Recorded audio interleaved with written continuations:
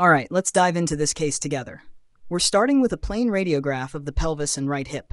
The first thing I notice is a sclerotic line running through the inferior aspect of the right femoral neck.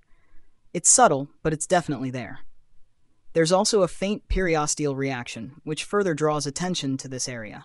Importantly, there are no other abnormalities on the radiograph. No signs of cortical disruption, joint effusion, or other bony lesions. Now moving on to the MRI of the right hip, we've got coronal T1, coronal stir, axial T2, and axial T1 sequences. The sclerotic line seen on the plain film corresponds to a low signal area on both of the T1 and stir images. What really stands out here, though, is the surrounding marrow signal. It shows low signal on T1, but high signal on T2 and stir, which is a classic finding consistent with marrow edema.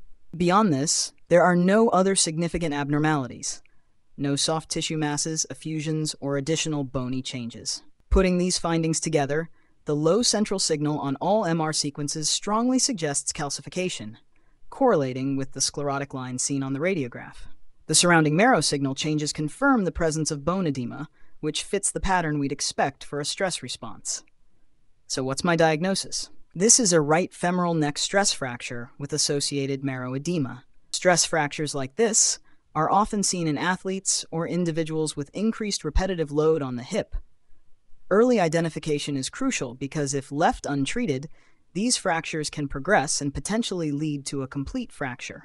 The next steps for management would include reducing weight-bearing activity, considering MRI follow-up to monitor healing, and potentially involving an orthopedic team for further evaluation, especially if the patient's symptoms persist.